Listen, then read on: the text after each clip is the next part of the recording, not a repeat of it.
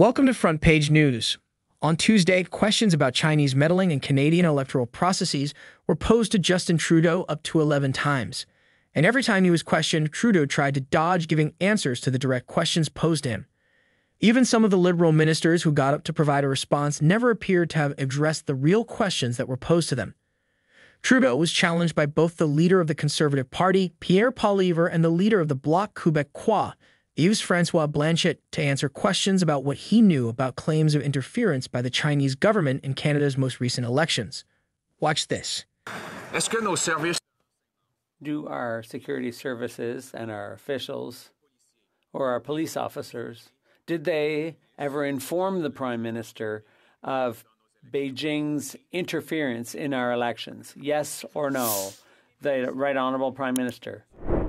As I've said many times, Mr. Speaker, our security and intelligence services and police take the importance of fighting against foreign interference very seriously, including Chinese interference. But I can assure the member and all Canadians that in the 2019 and 2021 elections, there was no foreign interference in a way that would have changed any of the results in any significant way. That's what the independent committee found.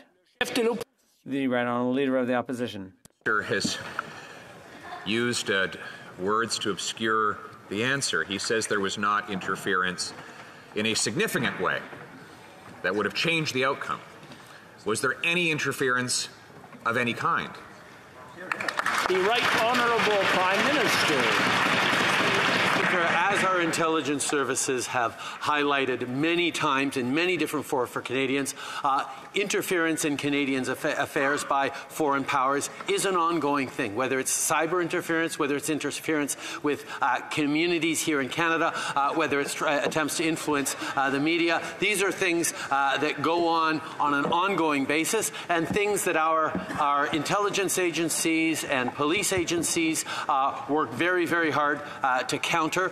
But Canadians can be reassured that the integrity of our elections was not compromised. The Honourable Leader of the Opposition. He still won't answer the question. The question was specifically about whether intelligence, law enforcement, or public servants briefed him or in any way informed him of any interference in any of our elections. The Right Honourable Prime Minister. Mr. Speaker, back in 2019, we established a professional, a nonpartisan, independent group of top civil servants and intelligence officials to ensure that the integrity of our elections would not be compromised. They watched and reported in the 2019 election. They watched and reported for the 2021 election, and in both cases confirmed that the integrity of our elections was not compromised. Honourable Leader of the Opposition. The question was not whether the election was compromised. The question was whether officials in intelligence, law enforcement, or the public service at any time informed the Prime Minister of allegations of any interference in our elections. Yes or no? The Right Honourable Prime Minister.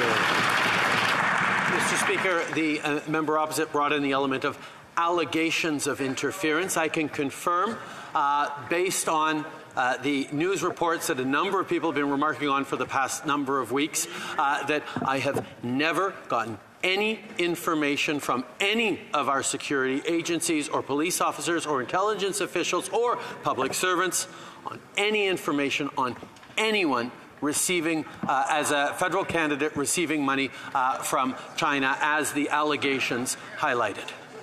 Leader of the Opposition.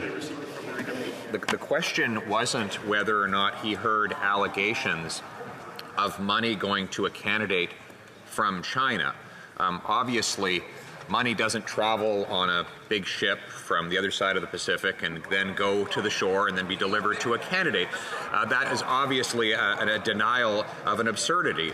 The question is whether or not the Prime Minister ever got information from the public service, the police, or intelligence bodies on any interference of any kind by Beijing in our elections. The Right Honourable Prime Minister. Mr.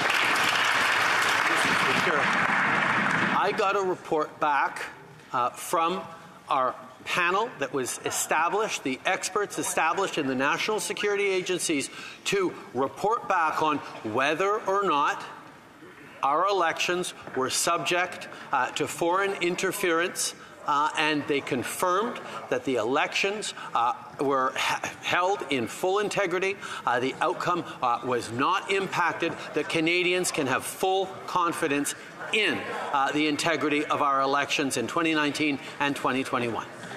L'honorable député de Belleuil-Chambly. The honourable member for Belleuil-Chambly. My fear is that this is going to be even more confused in French. They said that there was no investigation by the RCMP, but now they're investigating. And I hope there's no one here that benefited from illegal funding, but if the reports suggest that there are up to 11 of them. Is this about protecting democracy? If so, the Prime Minister should reveal which ridings we're talking about. The Right Honourable Prime Minister. Mr. Speaker, as I said, we all heard the media reports which alleged that there was some funding by China of certain candidates, federal candidates, and I can confirm that all the experts and all the authorities from our intelligence services, among all of them, no one shared anything about interference whereby Canadians received money directly or indirectly from China. The honourable member for Belleuil-Chambly. The Prime Minister says what he doesn't know. He should tell us what he does know. He should. It's hardly reassuring if he doesn't know anything about these allegations. So this is a Prime Minister who stands up to the Chinese leader without taking the trouble of getting any allies on board with him before he stands up to him. So if China is to be isolated or pressured, shouldn't the Prime Minister seek some allies instead of just doing it solo and for grandstanding purposes? The Right Honourable Prime Minister. Mr. Speaker, Canada does work with its allies and has been doing that for years to counter foreign influence, including Chinese interference in our cybersecurity systems, in our media, and in our population.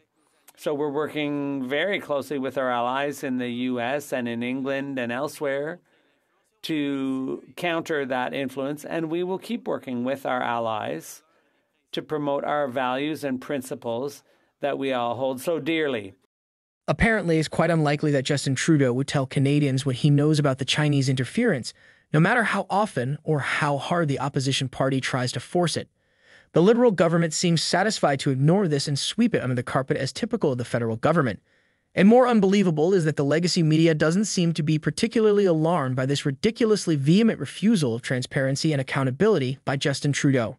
But of course, there would be no shortage of rage-farming stories from the legacy media if same China interfered in Canadian elections and the Conservative Party came out on top. But Trudeau is a Liberal, so many in the media will ignore any scandals involving him even if an authoritarian regime like China tries to influence the country's election. It is an insult to the larger percentage of the Canadian populace, to which Justin Trudeau owes a duty of accountability and responsibility as an elected public official. Canadians should be outraged by reports of Chinese meddling in our elections, and nobody should tolerate Trudeau's dodging of the issue. Let's know your opinion on this in the comment section. And if you enjoyed the video, don't forget to leave a like and subscribe to the channel to get more videos like this. Also, share with as many people as possible. And keep in mind that we are always determined to boldly expose the hypocrisy of the left-wing and mainstream media while keeping you updated and conscious. See you next upload. Thanks for watching.